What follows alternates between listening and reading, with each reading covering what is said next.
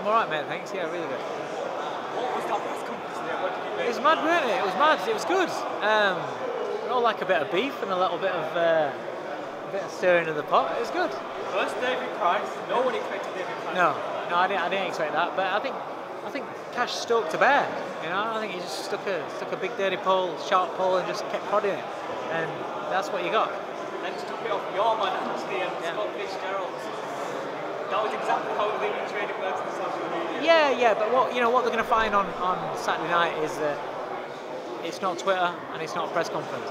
You're going to put little gloves on and it's going to be painful. I was speaking to Johnny Nelson today, and Johnny Nelson said to me that he feels like Anthony's getting into Scott Fitzgerald's head by bringing up the amateurs and screwing with the amateurs. Do you believe that as well? Yeah. Whatever it is that's got him wound up, something has got him wound up, and he's behaving different to what he normally behaves. Fowler's been Fowler. That is Fowler. I mean, what you see on Twitter is Fowler. You know, as in, it doesn't take anything extraordinary out of him to do that. He's not like that behind closed doors away from boxing. He's a nice kid, but he knows how to push buttons and he knows how to speak. Yeah. Trash talk aside, how does this fight play out Saturday night? Can happen. Listen, you're talking about two big punches, not just one, two big punches. So anything can happen.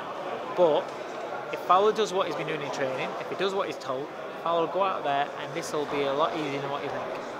If he doesn't, then it's a 50-50 fight, and whoever lands cleanly, properly, is going to win. I'm getting the impression that you think this fight is going to end by knockout either way. Oh, 100%. It's no point. I was having a laugh with one of the matchroom guys when they were telling me about judges and rules meetings and things like that. Might as well send the judges home, because if this goes 12 rounds, I will be shocked. There's no way it's going 12 rounds. Moving on from Saturday night, I've seen you got a new addition to your gym in Derek Chisora. Yeah. How's he doing in his training? Do you know what? Great. He's fitting really well. Good banter with the lads. Do you know what? He's so funny. What a character. We have such a good laugh. But he works hard. And it's been going really well. He's slotted in. Is he a lot more harder to work with? No, a lot easier. A lot easier than what I thought. I thought he was going to be hard work, and that's why I was like umming and ahhing whether I was going to train him or not. He's a diamond.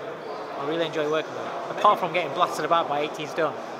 Many people were thinking that his next fight was going to be Joseph Parker. That's what we tried. That's what we wanted. They wanted more time. I think it was about 11, 10 weeks notice, but they wanted more time. So we had to put that on back burner, and I think that may happen July, maybe. On the topic of heavyweights, we just saw Tyson Fury's next fight getting announced against Tom Schwarz. Yeah. It's a mixed reaction from some people. Do you think it was a good move from Tyson taking that fight instead of the Wilder fight? Tyson will have done it for his reasons and his reasons alone, and so it's a good reason for him. But for everyone on the outside, I was trying to get Tom Schwarz for Chisora's comeback fight. That tells you. So you've got the big name in the division who's the best. You know, everyone's saying he's the best, and it's a toss up between them three. He's one of the top three, and he's fighting a guy that I was trying to get for Chisora. So that tells you whether it's a good fight or not. Deontay Wilder's next fight just got announced also. He's fighting Dominic Hill. What do you make of that fight? It's shit, really, isn't it? Because Dylan White should be getting it. Do you feel for Dylan White? Oh yeah, massively. He's done everything he needs to get a crack at the title, and he's just been palmed off. Yeah, he deserves his world title shot. You know? Who do you think Dylan is going to fight next in this fight? I don't know.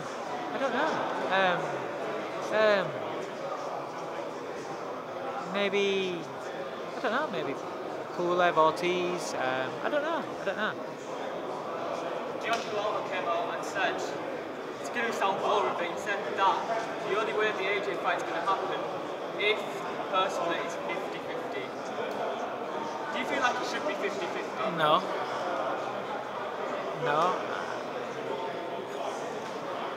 Look at what AJ generates. Look at how many belts AJ's got. Look at how many fights that AJ's had to get to that position. Look at what belt Wilder's got. what he's been generating, who he's been fighting, he's exciting, yeah, but he's not broke out. I don't think it should be 50-50. But especially when you're a guy that's not been earning more than that, but yet you expect to earn that straight away.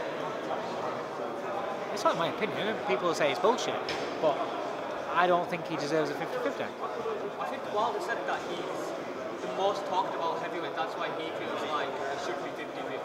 And like, yeah, but is he the most talked about? But is he in talking about it? Is he generating? Is he earning the same sort of money as what AJ brings to a show?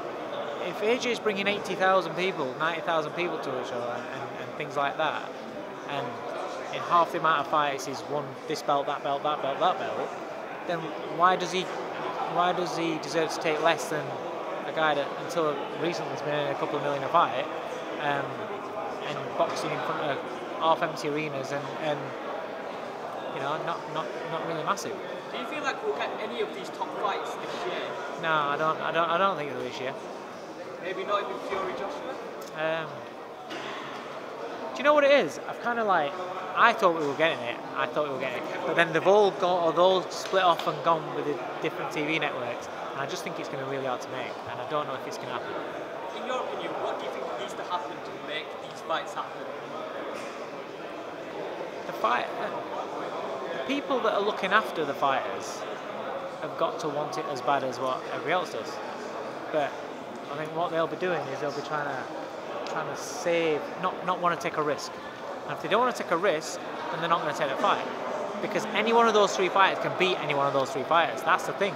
We all, each fighter's got individual fans that just believe that their man's going to clean up. It's not as easy as that.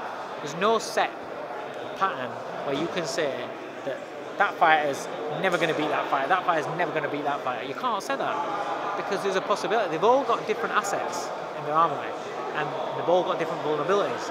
And because of the level that they are, they're all good fighters, and anyone can beat anyone. So that means that it's a risk to take any one fight against each other. It's a risk. If the guys that are looking after them don't want to take the risk, the fight won't happen because they'll advise them not to. They'll give them another reason why not to. It's no good if one fighter wants to make the fights, but if the other two don't, it's no good because he's sat there on his own. Two out of the three have got to want to play ball. Because if you get 2 out of 3 playing it, the third will jump in. Thank you for speaking to all the ones on TV. Alright mate, nice one, cheers. Best of luck.